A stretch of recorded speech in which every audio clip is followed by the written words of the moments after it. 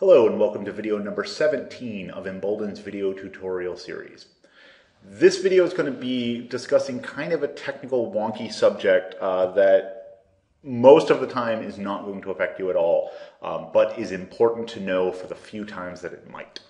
What we're going to talk about is absolute versus relative links.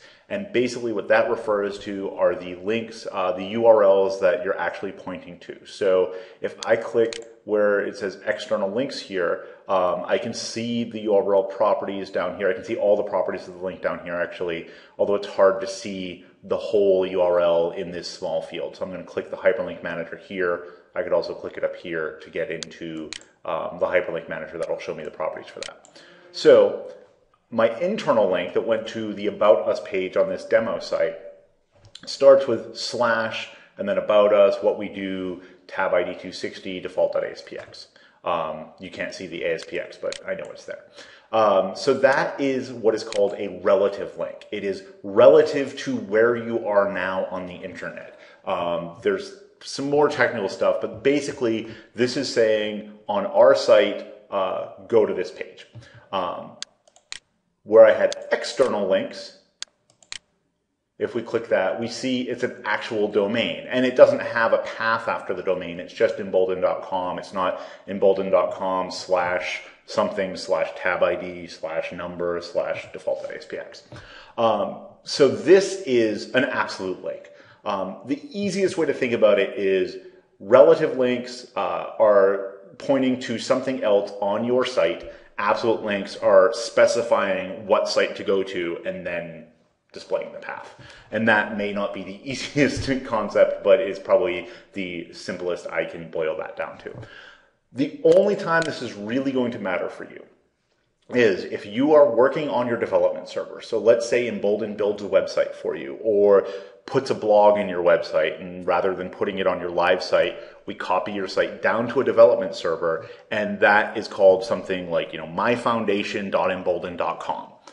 So you have a development site and you want to create links on your homepage or on different places around the site that point to blog entries or point to articles or things like that that you cannot do with the custom links tool. The custom links tool will only link to pages and it will always use relative links. So if you are in a situation where we say, oh, you're linking to a blog that's not really a page, you have to do it as an external link where you're copying the whole URL.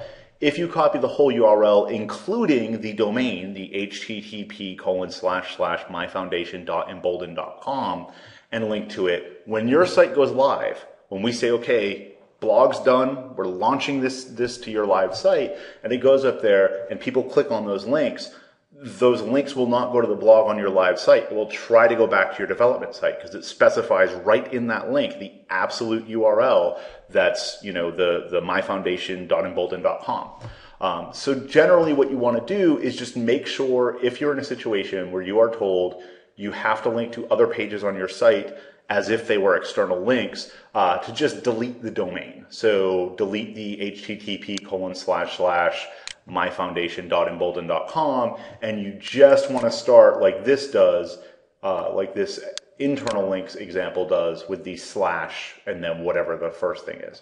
Another little secret about DNN is if you have this URL structure, anything before /tab ID does not matter.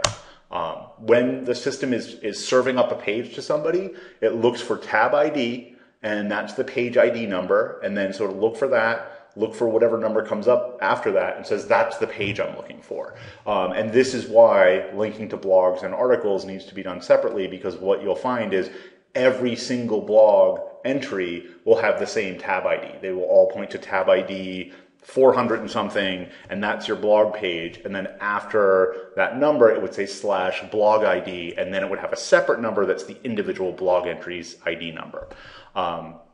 So, long story short, absolute versus relative links. If you are linking to other pages on your website, you always want to use relative links. You do not want to include the full domain to another page on your website. So, enough of the technical wonkiness. Next, we're going to talk about making links to an email address, and then we're going to start talking about documents, images, and some other fun stuff.